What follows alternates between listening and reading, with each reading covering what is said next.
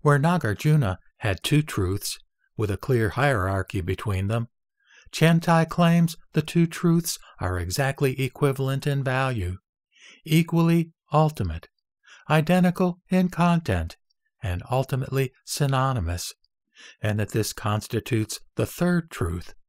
In fact, they are not two separate realms or claims at all, but two alternate restatements of the same fact, namely, conditioned co-arising itself. Provisional positing implies emptiness, and vice versa. This means the differentiations between things, their conventional designations, as well as any crazy philosophical or religious theory or personal illusion about them, are just as ultimately true and non-true as their emptiness or their beyond conceptualization suchness.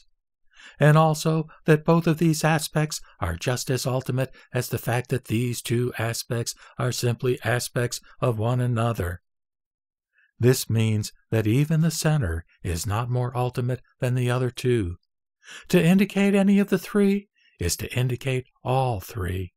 They are three ways of saying the same thing. Any of the three, taken alone, already says all there is to say about the other two, and entails all the functions of the other two.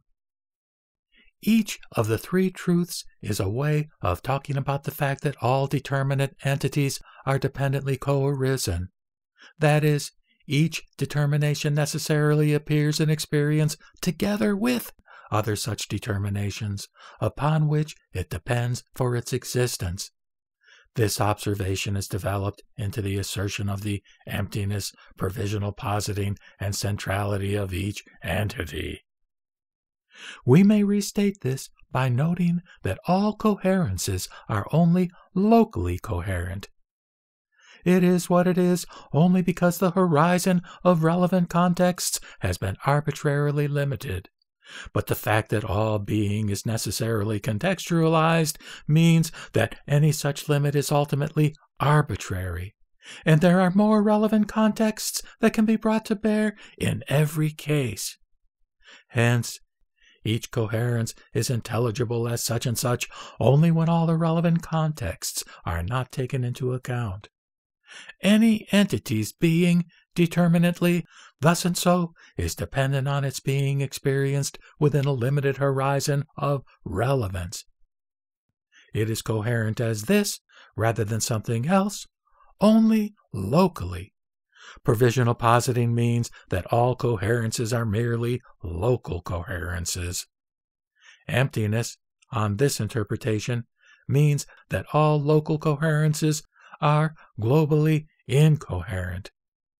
What is determinate when viewed in some particular local context turns out to be ambiguous, indeterminate, lacking any definitive self-nature when all relevant contexts are taken into account. It is ontologically ambiguous, not merely epistemologically ambiguous. The center signifies that these two are merely alternate statements of the same fact, which necessarily appears in these two contrasted ways. We may rename it the intersubsumption of coherence and incoherence, or of determinateness and indeterminateness. It is the center between these two extremes, coherence and incoherence. The center signifies that determinateness, thought through to the end, turns out to be ambiguity, and vice versa. Where this determination ends is its negation. But if there is no way to distinguish the determination from its negation, the determination is as present where it is supposedly present as where it is supposedly absent. It is omnipresent, unconditional, absolute. Therefore, determinateness is a synonym for ambiguity, and either, further, is a synonym for the center itself. Any of these always signifies all three aspects: determinateness, ambiguity, and absoluteness.